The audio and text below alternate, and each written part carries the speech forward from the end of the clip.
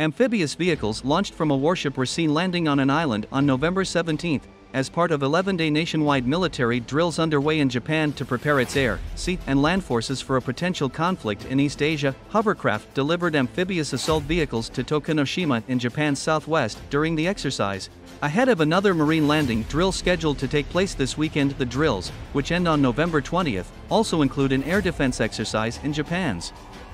north and simulated attacks on 5 nuclear reactors, including the Fukushima plant. Such military exercises are set to expand in scope and become more frequent after Prime Minister Fumio Kishida in December unveiled a military build-up that will double defense spending over the next 5 years to bolster Japan's self-defense forces against possible adversaries, including China.